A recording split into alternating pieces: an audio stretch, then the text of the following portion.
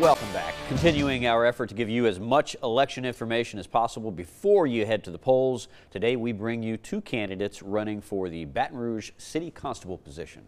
Anna Conejo speaks to both and has more on what they hope to bring to the table.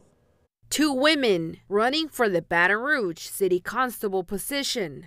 This is Terrica Williams, who has been in office since 2019. Who broke barriers by becoming the first female city constable in the history of the agency. Now she's seeking re-election. When I decided to run for this position in 2018, it was because I had a passion for law enforcement, I had a passion for my community, and to be able to help my community grow. Running against Williams is Louisiana State Representative C. Denise Marcelle. I want to go to the constable's office and make the constable's office the best that it could be. Meanwhile, Williams says during her time in office, she has made much needed improvements and upgrades such as I've been able to invest in new equipment such as tasers, laptops, weapons, brand new units, just everything that the officers needed, even getting the officers an 11% pay increase.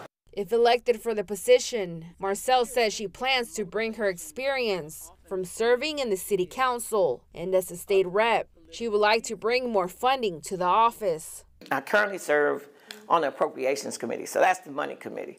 And I've had those relationships and certainly know where the pots of monies are for a lot of the law enforcement issues. In relation to knowledge and experience, both say they are fully equipped for the role. I started my career at the sheriff's office.